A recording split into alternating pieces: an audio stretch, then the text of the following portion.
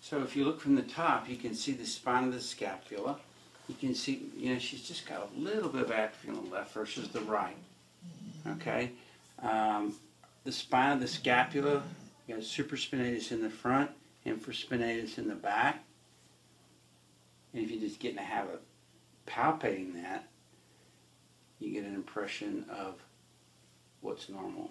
Now, the supraspinatus tendon inserts on, let's do it on this side so you can see it, on the greater tubercle. And that tendon is often injured. That's something we recognize a lot more. And if you flex it to tighten it just a little bit and then squeeze on it, that's usually when you get a response. Hers doesn't hurt. In a minute I'll show you one that does. Okay? But the main thing is to start with the feet.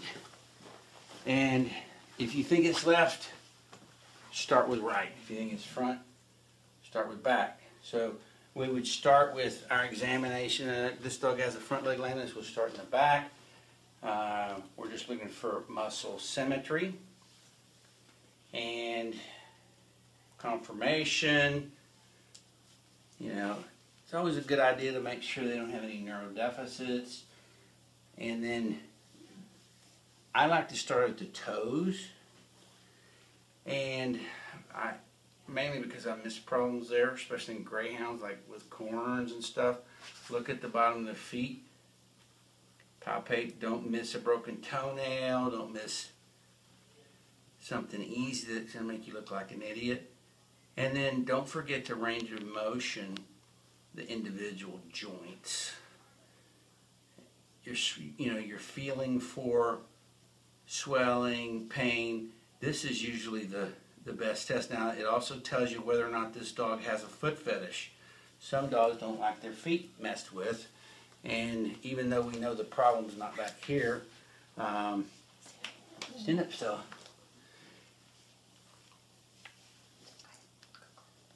And then always use the opposite leg for a cheat sheet. So the first thing you're going to do is palpate the insides. Scoot up so Wesley can get that. Stand up still. For the back legs, I like to palpate the inside. First thing I do, I'm just kind of petting them, getting them used to it. I'm feeling for muscle atrophy. I go down the inside of the leg. I'm feeling for that speed bump associated with the chronic cruciate. That's not there. You know, this is more where we're just kind of getting her comfortable. Feel the Achilles tendon. Shelties have those pop off, so that's all good. And then, like I said, we go down. We start with the foot. I like to go through each toe and range of motion those. You know, make sure there's nothing interdigital. And then palpate each individual. I mean, just feel for swelling. This is where I like to always feel them both at the same time. Okay? You know, we want to go up the joint and check for muscle asymmetry. And then I like to do painful things last. So I like to try to, I'm bad about missing joint arthropathies, polyarthritis. So when you feel joints, you always want to try to do those at the same time. This dog's left elbow is bigger than his right, okay? For me to just feel this left elbow and say, oh, that one's big, it would be harder if I didn't have the other side. So like I feel the right one, I mean, it's like obviously there's a difference. There's so many different breeds and hair and all that. It's hard to say. So I kind of do all the joints, and then I come back to the back legs and finish my exam there. And then always do range of motion. Okay, good range of motion. And again, left to right. You know, I try, like I said, I try not to do painful things first. As far as the knee, I've already felt it for stifle effusion, and test the patella and extension, because that's when it's going to luxate most easily, not inflection. And then we're going to talk about with cruciates, and I'll show you, you know, hyperextensional knee pain. That is a big test for me for partial cruciates. So I always test that. And then for hip disease, I think Stella's hips are okay. But, you know, Hyperextend, hyperflex. This is the one that usually, she didn't like that on that left, does she? That, stand up from the top. See, she didn't mind that. She may have a little discomfort in that left hip. She doesn't have any atrophy. All right, so, you know, low back, sacrum. A lot of times, you know, in SI lux, you can take a little dog and move this box. Cats, a lot of times that's how I can diagnose an SI lux or pelvic fracture, but that feels good, so no problems there. Again, muscle symmetry, you know, as far as her spine, good girl. Oh, this is a good girl. You know, checking for back pain. I'm not going to zero in on her just for the exam, but you know, she's not a neuro patient. You know, you want to range of motion, their head, you know, left and right. I mean, I kind of already know she's an elbow case, but see if there's resistance one way or the other. And then front legs, we've talked about, you know, kind of, we're going to go down and we're going to, you know, do the same thing. And we're going to palpate, we're going to palpate her for asymmetry. So everything's symmetrical. We're going to go through the toe exam, the bottom of the foot. We're checking the toenails, make sure none of them are broken. All that's good. And then again, do the other foot. But we want to test range of motion and see if there's any difference, left versus right. We want to see if one ankle drops more than the other. We would have already seen that, I think. But I think the problem in that elbow, it's thicker than the other elbow. So I'm going to skip the elbow and go up and feel, you know, I'm feeling supraspinatus. Like I said, pushing on that supraspinatus, getting a habit of that. It's usually a muscular tendinous injury. Flex it, push on it. The biceps tendon is right here. You can push on that biceps tendon.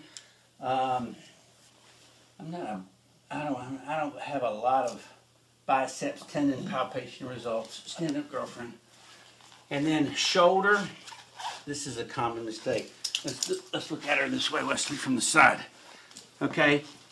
When I test shoulder, I do it like this. Okay. When I not like this. Here's what everybody does. They go like this.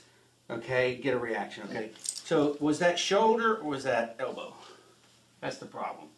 So try to come up here, test the isolate the shoulder, and now test the elbow, hyperextension.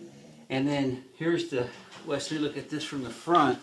I like to get right around here, right there, and push for pain. Okay, that's where those coronoids that's where I get coronoid pain. Now I was taught that you supinate and pronate, and you move that radial head, and a lot of times they're painful. But I don't find that to be very reliable. Easy, girl. Man, that dog's juiced everywhere. All right, so, but what I do find, stand up again, come on, Stella. What I do find reliable is, well, first we got to do range of motion. We've done it here. Now we're going to do range of motion here. We're going to test this left shoulder. Extension, flexion, extension. She didn't really hurt, so that doesn't mean she didn't have elbow dysplasia. Now I like to get right in here, and then oh, she didn't like that. Oh, see, right there, and then always test left or right. Yeah. I'm doing the same thing on the right, not getting that much. Oh, she didn't like that. That's it. Okay, so, and then after you do something that hurts, you can see if it exacerbates their lameness. Monica, what did I forget? Oh, the other thing I want to say, you know, I'm just trying to get it all in one video. I mean, you can test cruciates like this. Probably better to get them on their side. Let's leave her on her side. Sit down, baby. Come on. Sit. Come. Good girl. So, I think one of the problems with people trying to do tests for cruciates is they get too far away and they try to do it like this. I mean, you want to find the patella, find the tibial tuberosity. This is straight patellar tendon. Okay, you want this finger on the tip of the tuberosity, and then the fibular head is right here. So that's where you want to be, patella, and then you want to be right back here in the back of the gastroc. So, and then put them in a normal range of motion. Test for drawer. Test for drawer inflection. Sometimes an anterior medial band will have a little drawer inflection, but again, hyperextensional knee pain, that's the key. Now, craniotibial thrust.